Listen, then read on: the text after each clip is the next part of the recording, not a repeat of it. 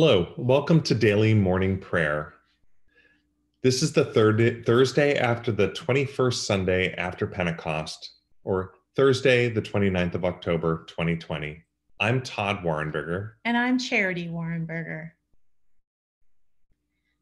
Oh, send out your light and your truth, that they may lead me, and bring me to your holy hill and to your dwelling. Let us humbly confess our sins to Almighty God. Almighty and most merciful Father, we have erred and strayed from your ways like lost sheep. We have followed too much the devices and desires of our own hearts. We have offended against your holy laws. We have left undone those things which we ought to have done, and we have done those things which we ought not to have done. And apart from your grace, there is no health in us. O Lord, have mercy upon us. Spare all those who confess their faults. Restore all those who are penitent, according to your promises. Declare to all people in Jesus Christ our Lord, and grant, O merciful Father, for his sake, that we may now live a godly, righteous, and sober life, to the glory of your holy name. Amen. Grant to your faithful people, merciful Lord, pardon and peace, that we may be cleansed from all our sins and serve you with a quiet mind through Jesus Christ our Lord. Amen.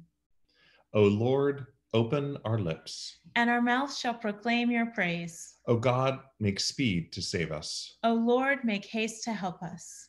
Glory be to the Father, and to the Son, and to the Holy Spirit. As it was in the beginning, is now, and ever shall be, world without end. Amen. Praise the Lord. The Lord's name be praised. The earth is the Lord's, for he made it. O come, let us adore him. O come, let us sing unto the Lord. Let us heartily rejoice in the strength of our salvation. Let us come before his presence with thanksgiving, and show ourselves glad with him with psalms. For the Lord is a great God, and a great King above all gods. In his hands are all the depths of the earth, and the heights of the hills are his also. The sea is his, for he made it, and his hands prepared the dry land.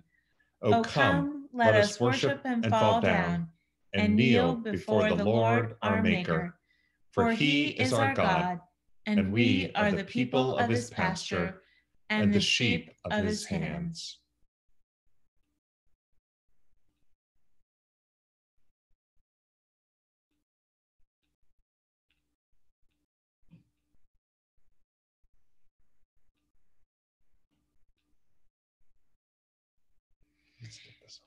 A reading from the Gospel of our Lord Jesus Christ, according to St. Mark, beginning with the 9th chapter and the 13th verse.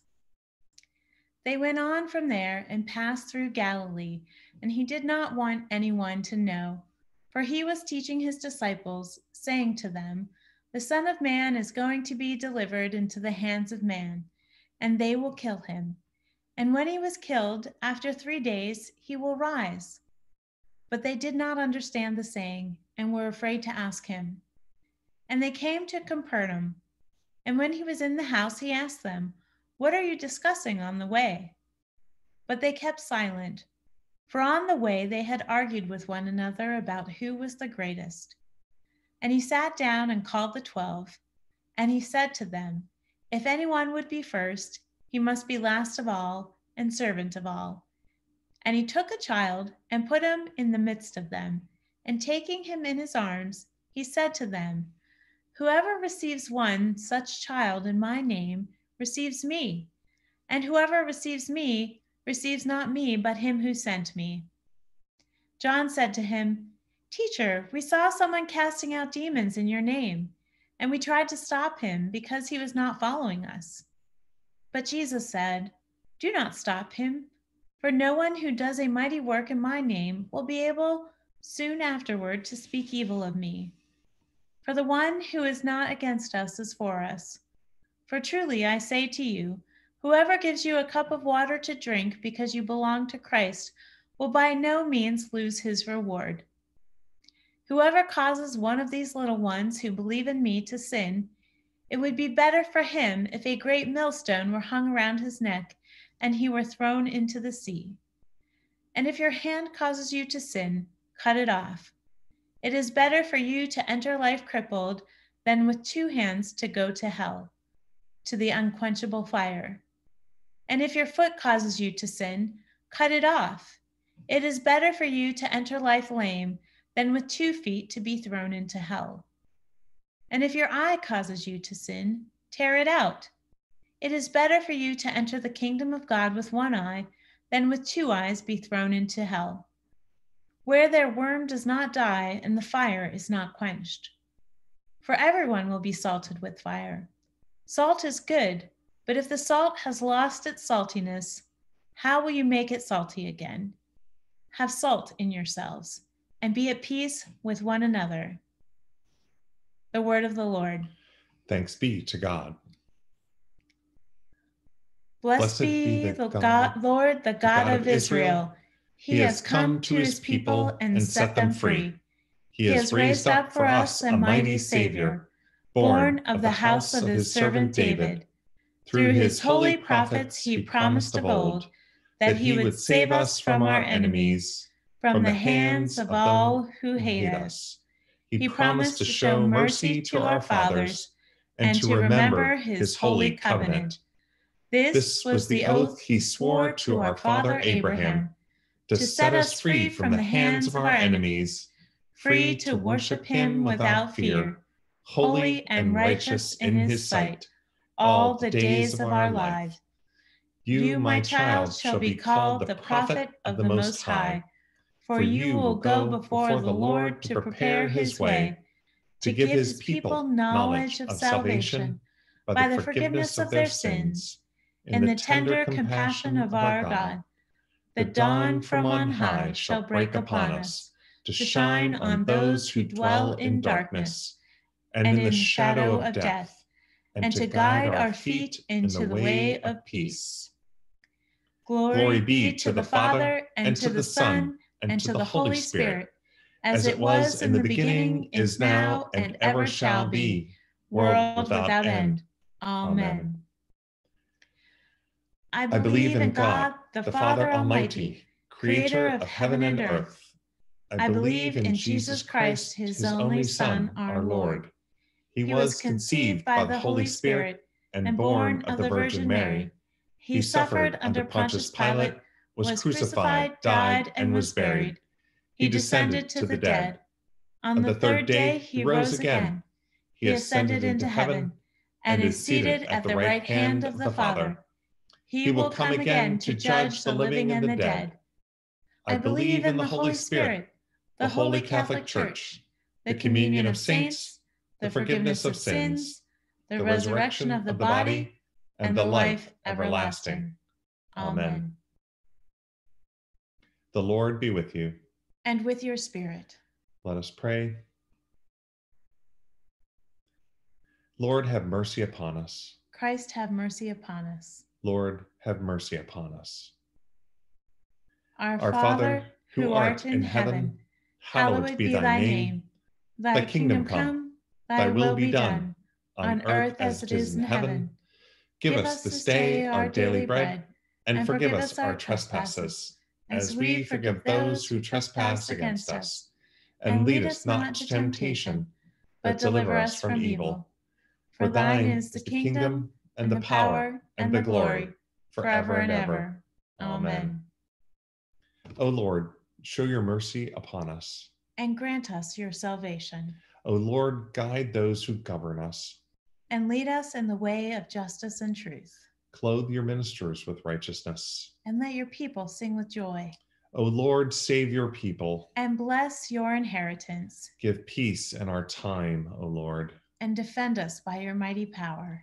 Let not the needy, O Lord, be forgotten. Nor the hope of the poor be taken away. Create in us clean hearts, O God. And take not your Holy Spirit from us. Almighty and everlasting God, You govern all things both in heaven and on earth. Mercifully hear the supplications of your people, and in our time grant us your peace through Jesus Christ our Lord, who lives and reigns with you and the Holy Spirit, one God, forever and ever. Amen. Heavenly Father, in you we live and move and have our being. We humbly pray you so to guide and govern us by your Holy Spirit, that in all the cares and occupations of our life, we may not forget you, but remember that we are ever walking in your sight through Jesus Christ our Lord. Amen. Almighty and everlasting God, who alone works great marvels, send down upon your clergy and the congregation committed to their charge the life-giving spirit of your grace.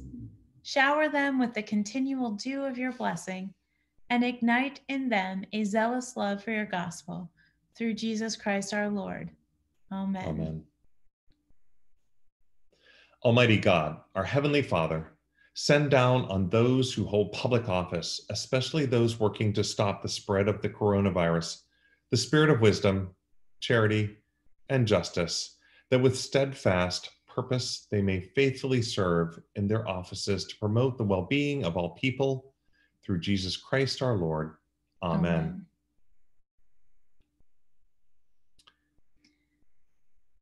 Almighty God, Father of all mercies, we, your unworthy servants, give you humble thanks for all your goodness and loving kindness to us and to all whom you have made. We bless you for our creation, preservation, and all the blessings of this life, but above all for your immeasurable love in the redemption of the world by our Lord Jesus Christ, for the means of grace and for the hope of glory. And we pray, give us such an awareness of your mercies, that with truly thankful hearts we may show forth your praise, not only with our lips, but in our lives, by giving up ourselves to your service and by walking before you in holiness and righteousness all our days. Through Jesus Christ our Lord, to whom with you and the Holy Spirit be honor and glory throughout all ages. Amen. Almighty God, you have given us grace at this time, with one accord to make our common supplications to you. And you have promised through your well-beloved Son, that when 2 or 3 are gathered together in his name, you will grant their request. Fulfill now, O Lord, our desires and petitions, as may be best for us, granting us in this world knowledge of your truth, and in the age to come, life everlasting. Amen. Amen. Let us bless the Lord. Thanks be to God. May the God of hope fill us with all joy and peace in believing through the power of the Holy Spirit. Amen. Amen. Sorry. I think you have to pause the recording.